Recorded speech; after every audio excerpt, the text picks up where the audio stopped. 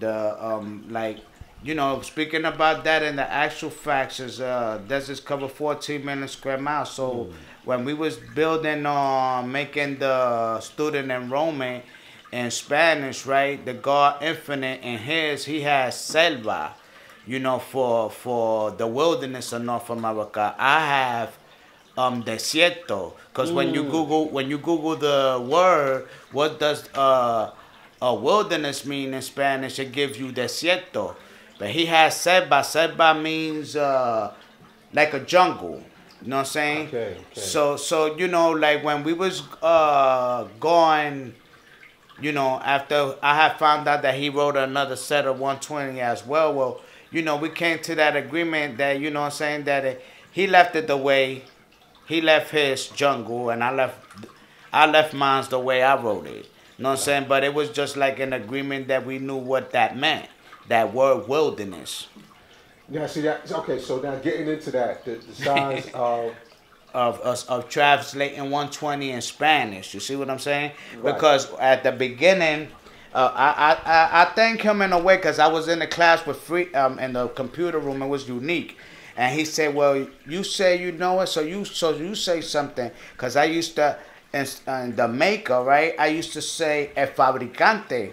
So they Freedom looked at me, you know what I'm saying, and he looked at me and he said, "Fabricante," like that word sound. Fabricante really means fabricate. You know, to fabricate. Like I'm trying to look for a word to make for the maker.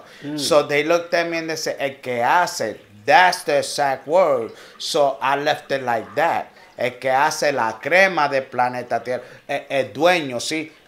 El que hace is the maker. El dueño is the owner. La crema is the cream. Del planeta Tierra, of the planet Earth. Padre de civilizaciones, father civilization, y Dios del universo, God of the universe. Okay, say that last part again. The God of the universe, Adelion. Padre de civilizaciones, right? That's father civilization. Dios del universo. Dios. Okay. So it's God. God is Dios. Dios right. del universo. You know what I'm saying? God of the universe. You know what I'm saying? So we got it word for word correctly. You know what I'm saying? In the second degree, who's the color man? ¿Quién es el hombre de color? El hombre de color es el hombre blanco casiático o el diablo inyectado de Jacob. So you know, but I had Diablo. But see, and Diablo is devil. Okay, right. Because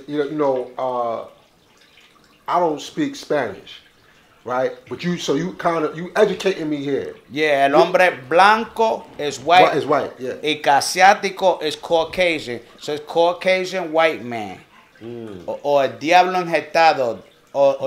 So Jacob in Spanish would be Jacob. And then Jacob. And then the Peruvian and Argentine, they call him Jacobo too. Jacobo. So they got Jacob and Jacobo. So you know, that's why when we was at the Universal Parliament and the God understanding was telling him that they got different continents, you know what I'm saying? That's the Spanish changes. So the God Infinite, he just turned his back, you know what I'm saying? Because he felt like he could communicate with those brothers and just like get it translated, because he had been wrote that, but then there's a different speaking people population that the words just changed slightly, but they got the same significance. Like, for example, right? Like, say, Dominicans will say vaina. We say cosa. But it means the same thing. What does it mean? That's a thing. Like we say, that thing. That's to them, to a Dominican, that'll be vaina. To us, Puerto Ricans, it'll be cosa. Or like, from somebody from... cosa means a thing. A thing, right? Like, from somebody in South America, right? Now... they'll say ahorita. Ahorita for us will means say later. That means later for us, for the Puerto Ricans. So you telling me ahorita, that means you give it to me later. You know what I'm saying? Which to me is like my nephew say, that sound retarded. Like me speaking to me, because if you tell me ahorita, they telling me I'm gonna bring it right now, but to me that means you're gonna bring it to me later. So you see how it changed just two letters could change the whole significance of a word. So that's why we gotta be very careful with the translation. God, I'm I'm very fascinated with the science of language. Like I said, I grew up with a Puerto Rican babysitter, so I'm familiar with some of the Words. the words and some and the culture. Right. Somewhat. I just never fully picked up the language. Right. Right. And then I also went and I spent a couple of months in the Dominican Republic.